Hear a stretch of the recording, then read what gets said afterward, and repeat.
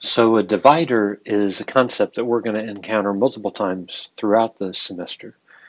It involves the voltage distribution across multiple components that carry the same current, generally speaking. So let me just give an example. Suppose I have a divider made of two resistors. So I'm going to connect these guys across so that the bottom pin of this top resistor and the top pin of the bottom resistor are connected. The bottom pin of the bottom resistor is going to be connected to ground. And then let me grab a,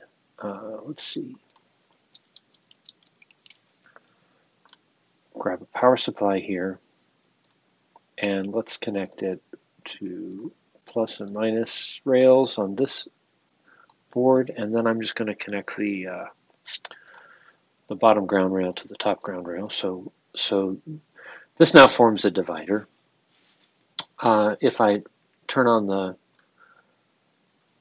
simulation, you can see that we've got 2.5 milliamps and 5 volts. That makes sense because we've got 2K, 1K in series with 1K, so that's 2,000 ohms of resistance. So 5 volts divided by 2,000 ohms, that's 2.5 milliamps. So that makes sense. Where a divider is interesting is when you look at the voltage at the middle node here. So let's grab a meter,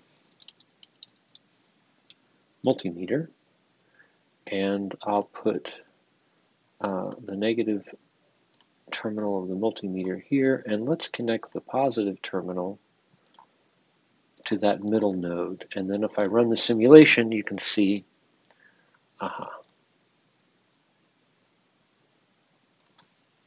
okay, that was unfortunate. There we go. Okay, so now we're measuring the voltage difference between the ground node, which is this guy here, and the middle node between these two resistors. And you can see that 2.5 volts is dropping across the bottom resistor, which of course means there's the remaining 2.5 volts across the top.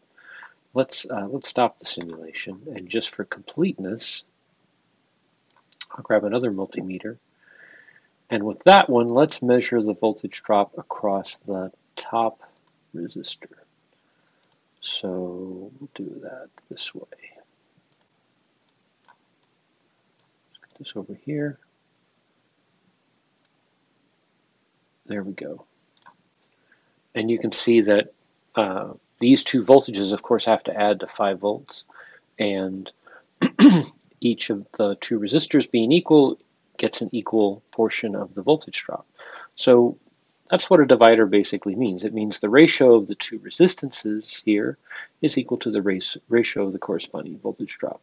If I were to bump up the resistance, so let's say I make this one 3K instead of 1K, now it's got 3 times the resistance of the bottom resistor, but notice it also has 3 times the voltage.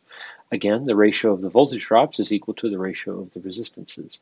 If I make this one 2K, now we've got 1.5 times the voltage and 1.5 times the resistance, or 2K and 3K give me 2 volts and 3 volts. So that's basically a divider. That's really all there is to it. If I bump this one up to 20K, now suddenly it's got almost all the resistance and it also gets almost all the voltage.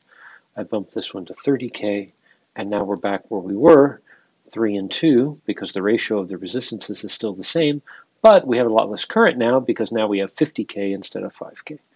So I hope that gives you the idea. If you have any questions, don't hesitate to ask.